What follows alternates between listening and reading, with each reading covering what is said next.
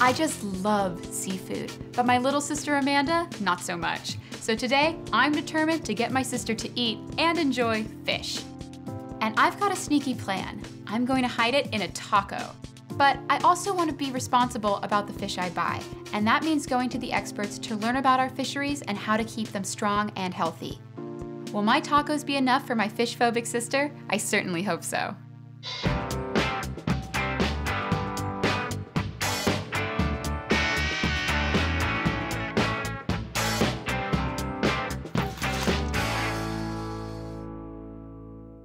It's hard to believe my sister and I grew up in the same house. I love seafood, and her, well, she's not so sure. It got me thinking, where does our seafood really come from? And my mission is to finally prepare a seafood dish that she will actually eat.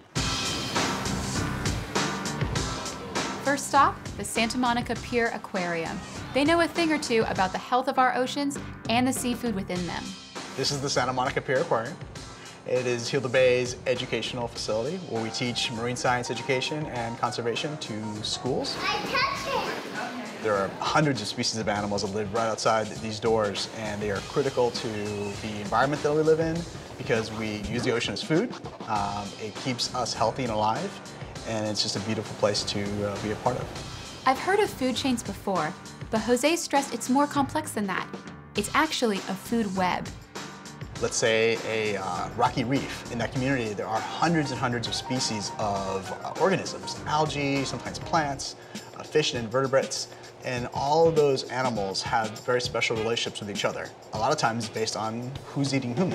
In a food chain, you usually have smaller animals being eaten by bigger animals, and eventually top predators eating those animals. But that's just one part of a very complex web that's found in a specific environment. Sometimes those relationships are not linear, they're very complex and web-shaped, kind of like a spider's web. There are so many things going on, so many creatures that are producing and preying and also acting as important predators to that environment.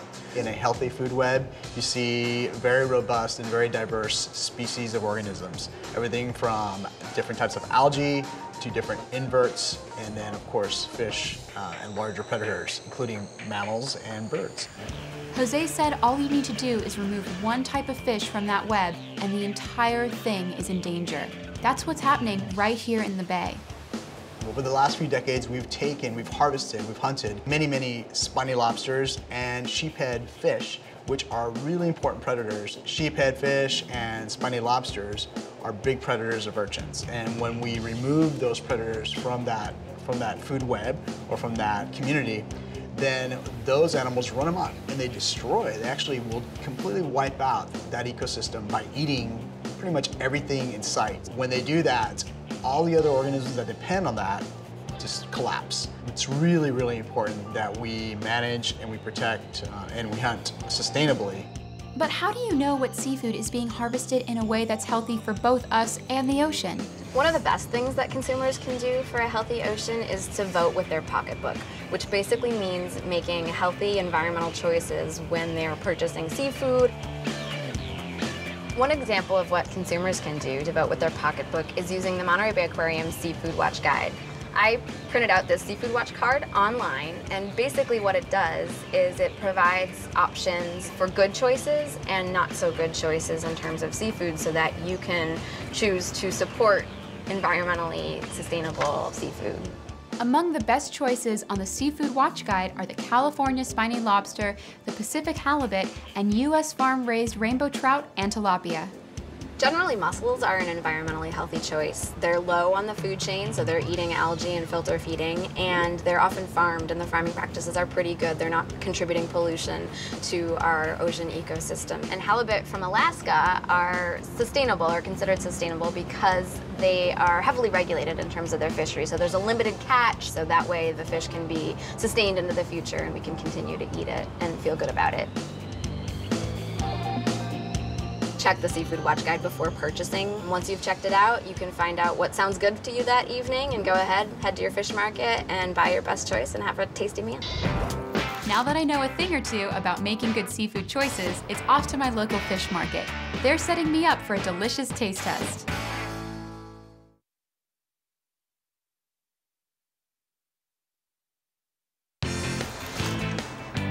With sustainability in mind, I'm off to my local seafood market. I'm sure they'll have plenty of good choices for my fish tacos here. Hey, Katie. Hi, Claire. Thanks for having me today. I'm so excited to be here. Yes, welcome. Thank you. What are we looking at? Well, right now this is a rainbow trout. We have over 100 different kinds of fish here at Santa Monica Seafood. Generally only about 50 or so per day in the case, but you can always get things on special order. Oh my gosh. I mean, I've only had probably 10 types of fish here. This is a whole fish, so you can see it has everything on it: head, tail, fins. This one has been cleaned, so there are no insides there. This fish is beautiful, but how can you tell that this is a really fresh, ready-to-eat fish? There's a couple ways you can tell. Visually, you want it to have kind of a shiny, glossy look. You don't want it to look dull. Also, you want to check the eyes. Clear eyes are better. You don't want them to have a cloudy effect on the eyes. This one doesn't really have gills because it's already been cleaned, but the gills will be very red. And what determines a fresh fish? Like, when was this caught? How long did it take to transport here?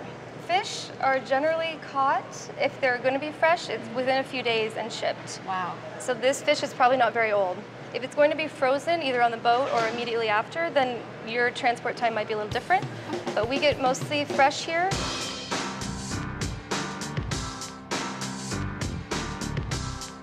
I can't get over just looking around the case, all the different cuts, all the different types, and you have multiple versions of the same fish from different areas, farm raised, wild, kind of whatever you need, it's available. Let me just show you a couple different cuts that we have here. I just showed you with the rainbow trout. This is the exact same fish, but it's been butterfly cut. You can see it's missing its head and tail, and they've also removed the dorsal fin. So if you open it up, all the bones have been taken out. Wow. Now you just have the meat, which you can use for stuffing, grilling, anything you want. For butterflying, it looks like you could do a lot of the same stuff you do with a whole fish. So you could roast that really easy, pan-sear it, lots of applications for this. Definitely. The fillet is, again, just the one side of the fish. This fillet is a John Dory, which you can tell by the skin. Yeah. You can have the skin on or off depending on your preference, but it's one side and it's generally boneless. Lastly, we have the steak cut. This is an Alaskan halibut steak. You can see the bone has been left in here, literally just the cross section of the fish. Wow. This is perfect for grilling because it's already very compact, it stays together, it's not going to fall apart. That's great. Some fish are better suited to different cuts and different cooking styles. That's so cool. And this is the kind of thing that you can definitely have your fishmonger do. Yes. So it's sort of like the busher of the sea. You just have to ask. Yeah. Well, I'm here today because my sister is not a fish eater at all, and I'm trying to get her to try my fish tacos. So can you direct me in terms of like a mild, easy fish for her to try? I've picked a couple things for you to try so you can get an idea of what she might like. Well, I've never had a fish tasting, so I cannot wait to dig in. This is going to be good. I want you to start with the Alaskan halibut. As the name implies, it is from Alaska, from the Alaskan waters. Up there, you know, it's a wild territory, so the fish tend to be bigger, more oil content because the water is colder, but it also makes for an excellent fish. Yeah, no, this is absolutely delicious, and you can see it's so flaky and moist and has a really rich flavor. Yes, that's the high oil content for sure. Secondly, you can try the California halibut, so you can compare the two halibuts. Wow. This one is from the Central Coast waters here in the state, and as you can see, it is a little bit thinner. Thinner fillet, a little less oily, but still an excellent flavor, moist, flaky. That is delicious. And so the California and the Alaskan halibut, it's the same fish, they just live in different waters. And they are a slightly different variety, but they both are halibut in the halibut family. And the third one I picked for you to try is the whitefish. And this is actually a domestic fish as well. It's coming from Lake Superior. Oh. So slightly different than the other two, which is the ocean caught. This is a lake fish. Also very sweet, moist, and this one we generally keep the skin on. It adds more flavor, and again, it helps keep it together when you're cooking because it is a softer fish. This has such a delicate texture compared to the other ones, and it's so interesting tasting these side by side because very similar flavor profiles, like all that kind of mild, buttery, really tasty, but this one, yeah, it's the flakes are a lot smaller, a lot finer. Yes. And it almost, this one I like, it melts in your mouth a little bit, whereas these two, they are a little more toothsome, but just that flavor, oh my gosh. Yeah. This is gonna be a tough decision. All very good. I know, this is a good hard decision to have. I think because of tacos and we're gonna be having a lot of fun with really bright, high acid flavors and a little bit of heat, I think I might wanna go with one of the halibuts.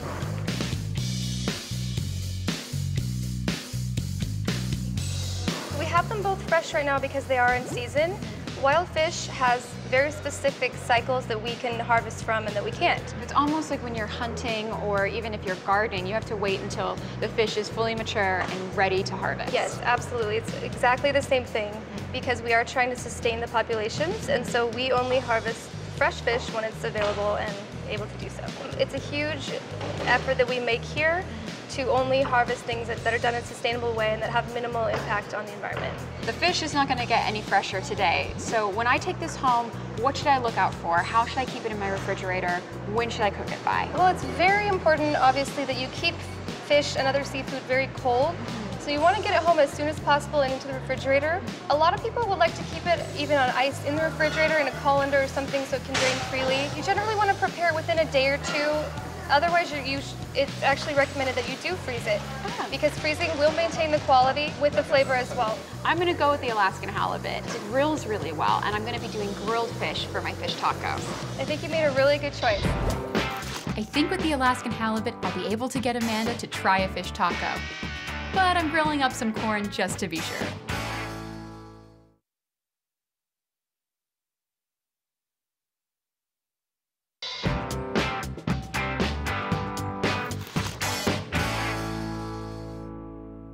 So I have everything I need to make fish tacos for my sister Amanda and our friend Nick. And I'm really excited because I found a trick to get Amanda to eat her fish tacos. I'm gonna put a corn salsa on it because Amanda loves corn. And to make the salsa, I start with lime because the trick with lime is it works great with the corn to cut through the sweetness. And you just need a little bit, just half of a lime. And I'm just gonna juice it with a fork, really simple, right into my bowl. There you go, you just squeeze it and use the fork to get all of that juice out. But if you do want to do this ahead of time and measure it, it's about 1.5 tablespoons. And next, I'm gonna add my red onion. And what I like about adding the red onion to the lime juice ahead of time is what it does is it gets all of the bite out of the red onion. The acid in the lime really works to sort of tease that out, so you end up with a very mellow flavor. And it's not very overwhelming, which I really like. I want to keep the salsa balanced. So I'm just gonna add a couple of tablespoons of this. All right, and next I'm gonna add some finely chopped jalapeno. And jalapeno is a spicy pepper and it's pretty spicy. So I don't like adding a ton. I like adding just a pinch, just so there's a little bit of heat. But if you love spice, feel free to add more. I would say though, add a little bit at a time and taste as you go so you don't overdo it and kill the salsa. The reason why I'm adding this ahead of time in the lime juice is the same reason why I added the red onion. It really gets all of that heat kind of pulled out of the pepper so that it fills all the lime juice, so it coats all the corn, the entire salsa as we go. This ensures that you get mellow heat all the way through. On to the star ingredient, the grilled corn. I love the flavor of grilled corn. It's all of that wonderful sort of caramelized flavor right on top. All those burnt bits, that's all flavor. And that roasted quality is so good in a salsa like this. I like to hold this upright, and you just kind of are gonna do it like a square, like around a square, and you try to get it pretty deep in there so you get all the kernels off in one fell swoop.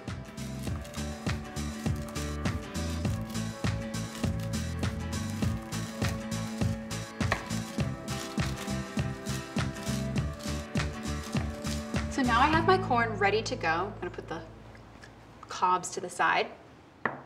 And I'm just gonna scoop this right up and put it in the bowl. There we go. And now I'm gonna add a little bit of cilantro because I love cilantro in salsas. I cannot get enough of this stuff. But if you wanna give it a little bit of a different flavor, you can use basil, you can use tarragon, kind of any soft herb, feel free to add it in. Now I'm gonna add a hefty pinch of salt and quite a bit of pepper just to get it really well seasoned. And you want to break up the big pieces of the corn with your fingertips like so, just because no one really needs a big hunk of corn in their fish tacos. So I just want to get all of that lime juice just marinating over everything. And this is one of those salsas that I like to leave in the fridge for a couple of hours because then all the flavors mingle together and you get something really lovely and balanced, and it has more of a cohesive flavor. So time for a taste test just to make sure everything's seasoned properly.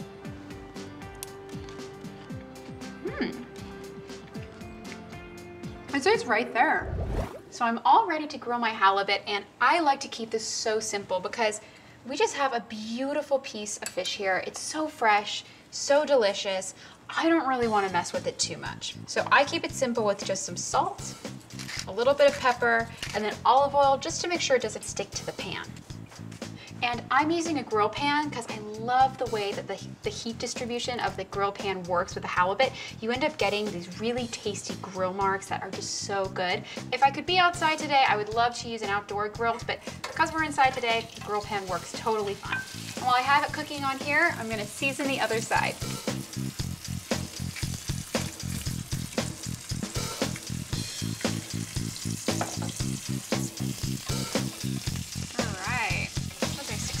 Looking grilled fish.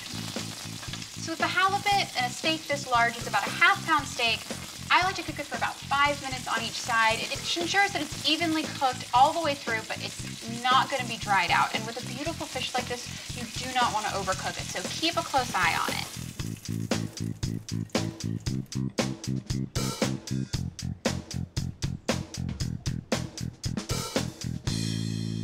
So we're ready to start assembling our tacos. I'm gonna be flaking the halibut just so you get some really nice meaty chunks, nothing too difficult to eat. And the way we do that is really simply just with a fork, and you kind of pick at it like as if you were a kid pushing food around your plate. You can see all of those beautiful fishy flakes coming apart. So we've got our pile of halibut ready to go. And now the fun part, we get to build our tacos. So I have our beautiful warm tortillas right here. And the nice thing about warming them is it means they're really pliable, so you don't get any cracks in the middle when you try to build your tacos. I'm just gonna take a small pile and just put it in the center. And now I'm gonna add a nice amount of the salsa. You don't wanna overwhelm any of the flavors. It's all about balance. And I know I love corn and my sister is obsessed with corn, so I'm gonna be a little bit more liberal with the amount of corn salsa. But you just want a good amount. You want a bite of everything as you eat your taco. For some crunch, I'm gonna add a little bit of shredded lettuce. Now I'm gonna add some crumbled cheese, and I like to use cotija cheese, which is a skim milk Mexican cheese that you can usually find in the refrigerated dairy section of your supermarket. And if you can't find cotija, anything like feta or just any cheese that sort of readily crumbles is totally fine. And now for the crowning glory, crema, which is just a Mexican version of thinned out sour cream. And the crema just adds this lovely richness and moistness that is so good. It's like adding mayo to a sandwich. Great, so this is ready to plate. All right, and I'm gonna get started on the other ones. My sister Amanda is coming over with her friend Nick. Hope my tacos will be a hit.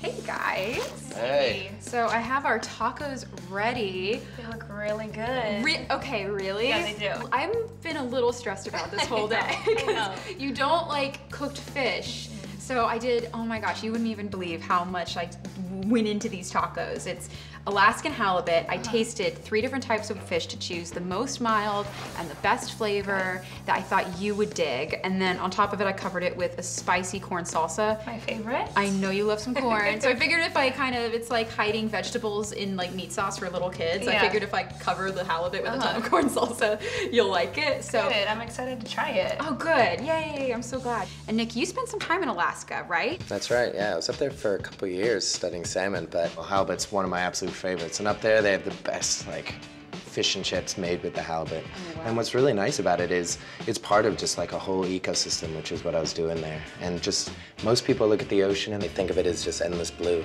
And they don't think about like what's underneath. And it's not just the fish that you've got here on our plate today, but it's the crabs, the snails, the sea lions, the dolphins, and they're all connected. And you take one piece out and it all falls apart. You know, everyone's like lions, tigers, bears, sharks, they're at the top of the food chain. Mm-hmm. Well, that's not really the case anymore. Yeah. We are. Mm-hmm. And so if we go out in the ocean and say, take all the tuna, mm-hmm. or all the halibut, or all the whatever, mm-hmm. we are removing a really important piece of this web, and then other things start falling apart. Yeah.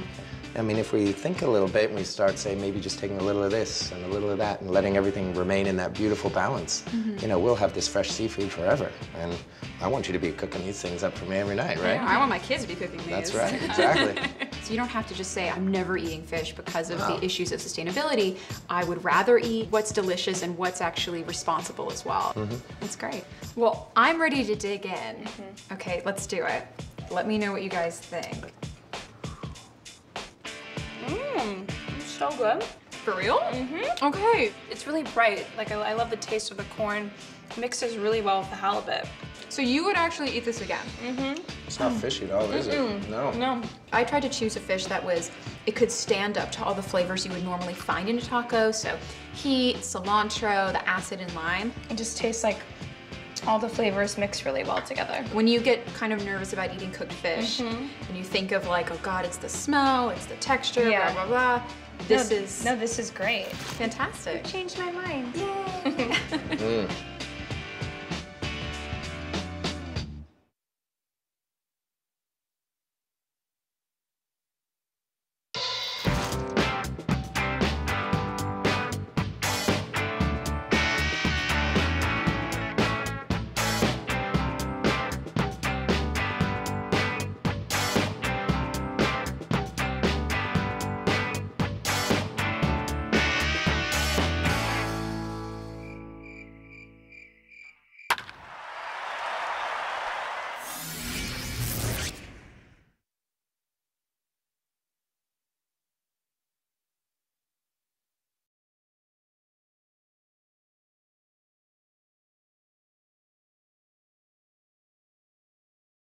Closed captioning and other promotional consideration is provided by